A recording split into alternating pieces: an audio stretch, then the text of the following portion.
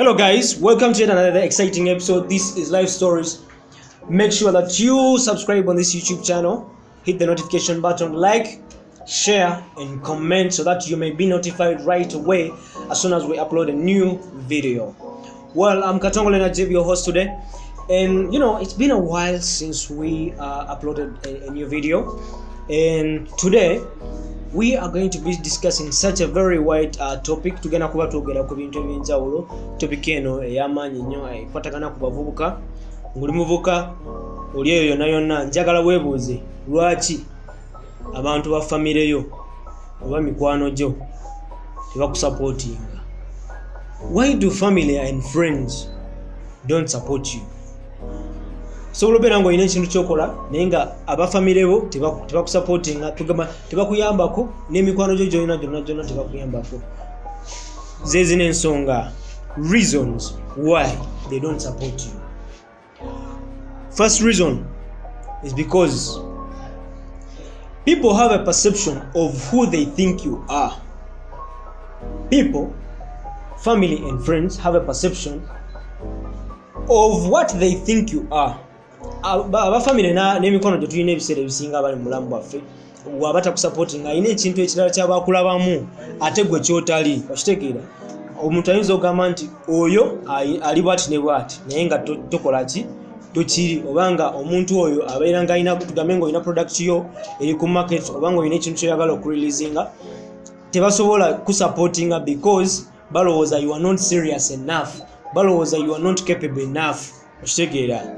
And that's the reason why tebakola ki, tebakusupportinga. But who cares? Nobody cares. So oba oli eyo ng'oli muvubuka, bantu bangi bagenda kulabira mu kifaananyi ekyenjawulo ate byo kyotali. Ate tosobola genda ngo explaininga buli muntu nti oba ndi bwenti ne bwenti, oba ndi bwenti ne bwenti. No, you cannot make everyone like you. You can't make everyone understand you. So what you have to do, wenga youth ali eyo kyolina okukola kwebeeramu. So the next point is, our point ituddako lwaki emikwano egisinga tegikola ki, tegikusupporting us, because family and friends, I don't know who needs to hear this, people are jealous. Like seriously, people are jealous. Even if it's your friend, so bena n'omukwano nga mumaze emyaka n'emyaka, but nga he's jealous or she's jealous since day one. Tekera nga the reason why he is not supporting you is because he's jealous. Oh, why is he doing this? Oh, he's about to call ekintu ekifaanaganako bwe kiti. Okitegeera, wati akola ekintu kugamba bakulabanga you are doing something, or you are about to fulfill something very big than they ever imagined in their lives, than they ever expected in their lives. That's why people, it's very hard to find omuntu yenna alina asobola okusupportinga. Why? Because they are jealous. A poor man's mentality, he brings down another man who's trying to do something because he can't do it. A poor man's mentality, he brings down another man who's trying to do something because he can't do it. Makes no sense. You get? So, kugereza nnyo abantu si buli omuntu akwagaliza. That's the reason why people don't support you. Muvubuka ali eyo yenna. Njagala okimanye. Now, the other thing is about people don't support you because they don't care. People don't care. Oba olidde, oba tolidde, oba tonywedde, oba osomye, oba tosomye, oba weebase, oba okoze eki. Gwamanyi, people don't just care. Ngenda kuwa example. If you are building something, tugezenga oyagala kubeera musician, or oyagala kubeera omuntu omu ow'amaanyi mu ggwanga, or you're a politician, or you are a businessman, you're trying to create something very humongous that can make you money. For example, let me give you an example of Facebook. Mark Zuckerberg. So this guy, when he started building this app, ye yali kugamba yanoonya support y'abantu nga naye nga takola ki, nga tagiraba. Ostegeera nga tagiraba. Jack Ma, one of the richest men in the world, the founder of Alibaba.com. This guy yanonyanga support, but people didn't care about his idea, didn't care about his dream.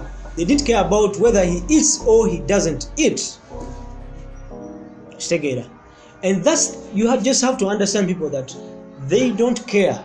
Family and friends, they don't care whether you are doing something or not. They don't care.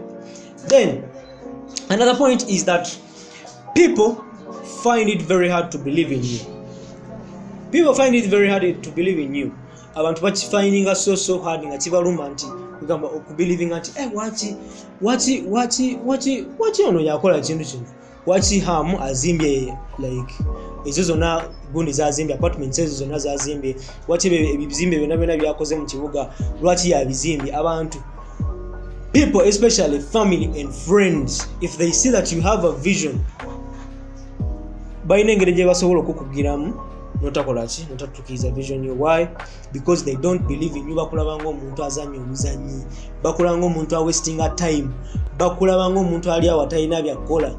But to be honest, you who's watching this video, nze nkimanyi one day one time you're going to make it, because I believe that you have the capacity and you have the ability to be someone in this world. Don't even think about family and friends. Just let it be. Just do you and pray to God. You always do what you are supposed to do.